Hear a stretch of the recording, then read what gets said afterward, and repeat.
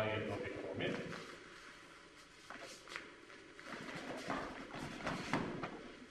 Još jedan pogledajte. Znači koristimo onaj način kada je šaka sa svim prstima s ove strane. Kao što se sećate, postoji onaj drugi način. Kada ga uhvatim za vrat, ovako, da je palac sa ove strane i onda ga bacam, ali danas to nećemo da radimo. Znači probat ćete samo ovo.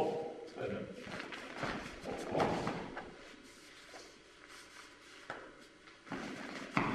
I ovo. Probajte.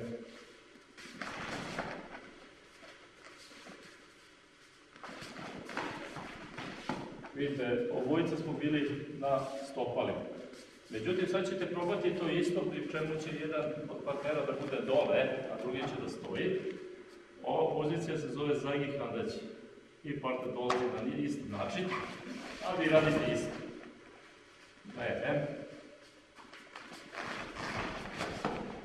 Znači, kako se gore krećete na stopalima, sad dole gore se krećete na kolenima. Vidite?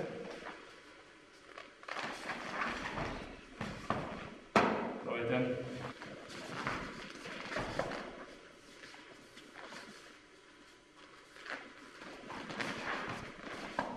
Onda dole.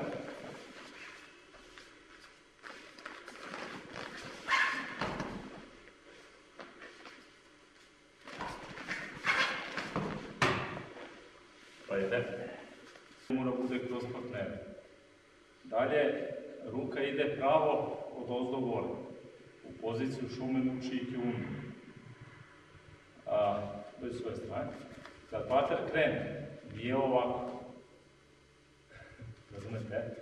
Pravo gore, dok ruka ide gore, centar ide u polje, ka ruci koja dolazi lagano.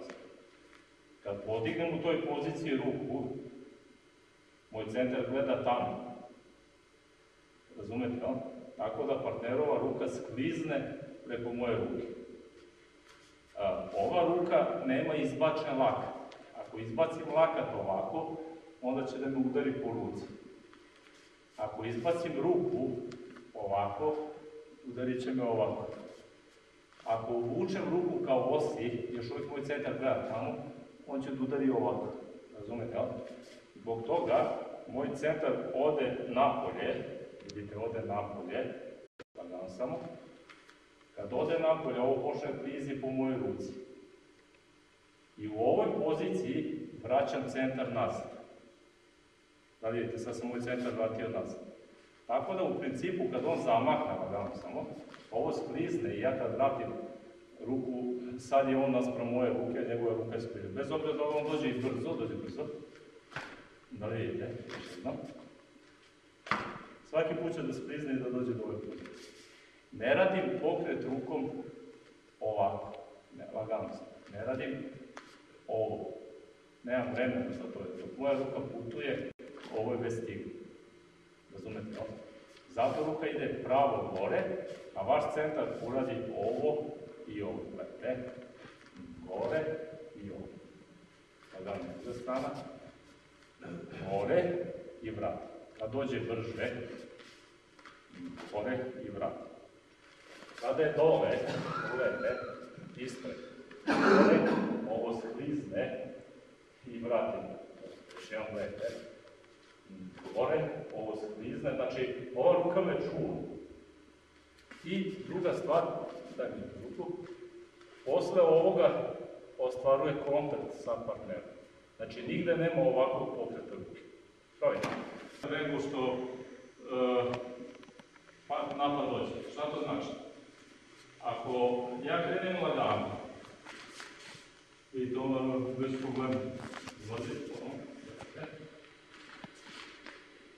nije nikakav problem.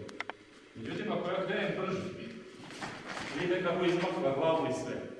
To znači da mora postoji njeno usmerenje kroz mene dovoljno jako, bez obzira da li idem brže, sporije, jače, slabije i tako dalje. Znači, to usmerenje kroz mene, znači ovako. Dobro. Ne?